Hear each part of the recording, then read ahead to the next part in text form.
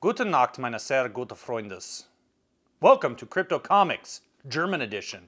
I just got this package in the mail. This is a book that I ordered from Indiegogo. Yeah, I know what some of you out there are thinking, but believe it or not, there actually are some comic book creators who do deliver on time, who do deliver what they promise. And I wanted to show you that that's true, that that exists.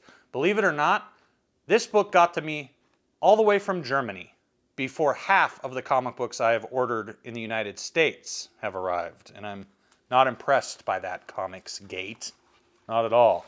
But let me show you something that is impressive. These two comic books are extremely impressive. They're books, you know. This is one of those artists, much like Doug TenNapel from Earthworm Jim and Bigfoot Bill. This is an artist who goes above and beyond the line of duty to provide a product that is second to none. AlectorFencer is the artist of this tremendous book. YriaChronicles.com. Check it out. YriaChronicles.com. You can follow AlectorFencer on Facebook and Twitter and Instagram and two other things I'm not familiar with. So I ordered both of these. It was off of a campaign for this, which is Haunter of Dreams. She happened to be selling her first book, Myre, Chronicles of Yria, Volume 1. Her name is Claudya Schmidt.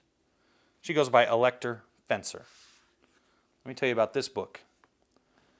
Since the beginning of time, people living on Yria have passed lores from generation to generation. It's a world where stories and tales are constantly created and bear a meaningful part in the life of every Yrian. A small boy is thrust on a vastly colorful and deep journey through beauty and horror. With only his bravery and dedication, he moves beyond what terrors await beneath his imagination. Follow him down into the abyss deeper than anything, and unravel the secret of what moves him to embark on a journey which only a dreamer might be able to experience. So we're going to just pop this bad boy open. We'll come back to that one. Let me just give you a little taste of what Claudya creates here, because it's amazing. And signed.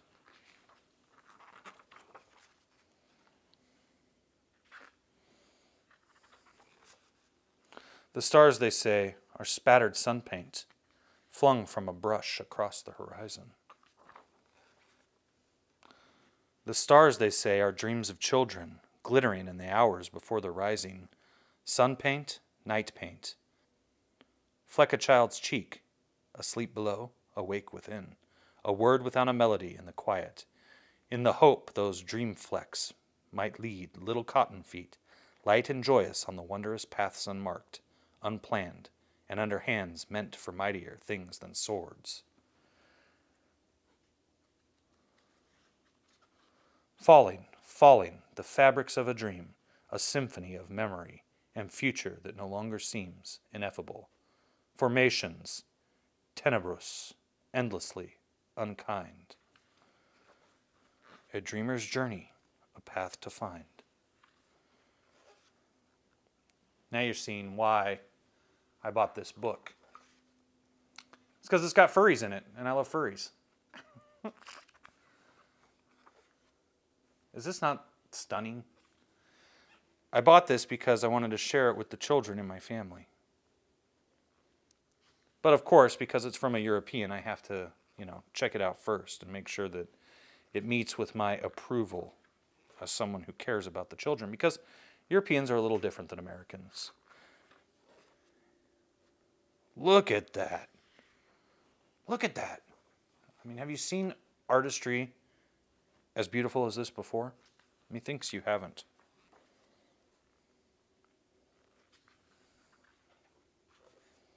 So this is it. This is a beautiful book. Not heavy on dialogue, which is fine by me, because the pictures, the paintings tell the story. But let us continue on, shall we, my finely feathered friends? To Myre, Chronicles of Yria. These books are huge. Have a good ride.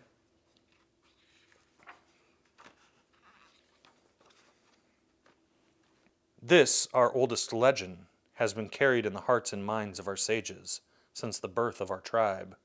Passed from the eldest to the youngest, generation to generation. Each is given the story in turn and carries it with them until they too pass it on to the next. And now the world is in a new age, and it is your time to sit and listen, so that one day you might sit as I sit and speak as I speak. Long ago, when all was verdant and alive, there lived a race of people who were as old and as wise as the lands in which they lived. They were the children of the Yildusian, the dragons of old, and they lived in peace when Yria was vast and green. But in the shadow of the Yildusians, they became jealous, wanting their knowledge and power for themselves. And in secret, they stole away the life force of the dragons of old in hopes that they would covet their greatness. The children became frightened and sent vast armies to drive their creators from their lands and villages, shattering 1,000 years of harmony. The Yildusians cursed their children, casting them from their sight, and set Yria ablaze in search for what had been stolen from them, leaving Yria ashen and desolate. Desperate for their precious treasure, the Yildusians searched the land. Alas, their heart was never found, and to this day the Yildusians sleep, waiting for what has been taken from them to be returned amidst the dust and silence. Who will carry on seeking for what we almost forgot? Who will begin the journey that will restore the life of Yria? It was her.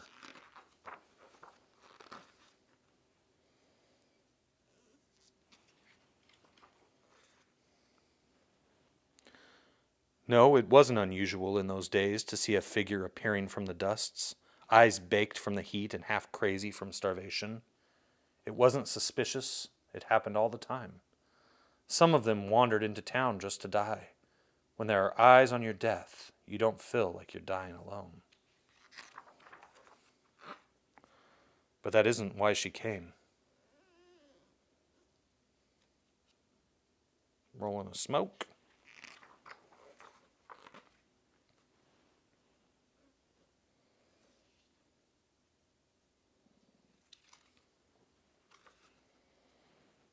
Down there, Varug! You did not see the true? My old eyes have seen more than I care to remember, but never anything like her.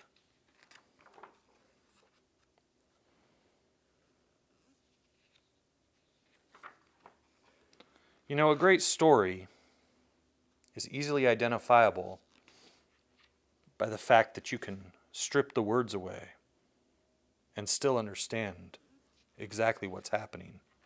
Steven Spielberg says that that's the best way to tell who the great filmmakers are.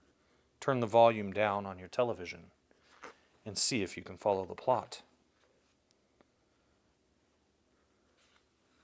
I am looking forward to reading this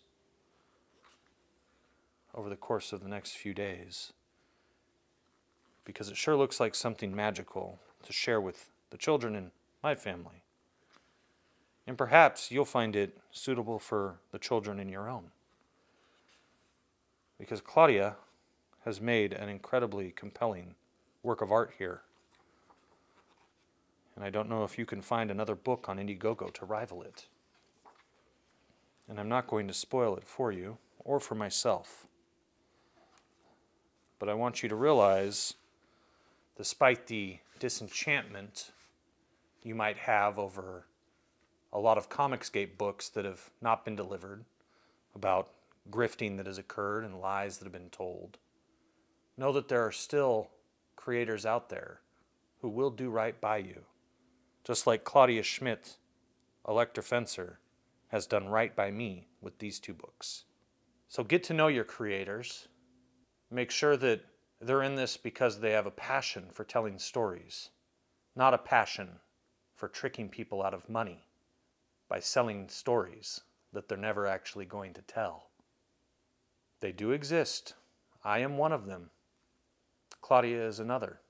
Doug TenNapel is another. Doug Garrett is another.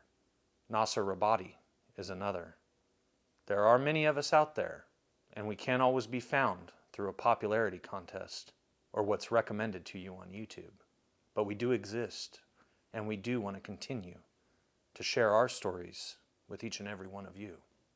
So I entreat you to stick around Crypto Comics and to discover some of the other less known creators within our galaxy, because there are many, many stories that have yet to be told and that your ears have yet to hear.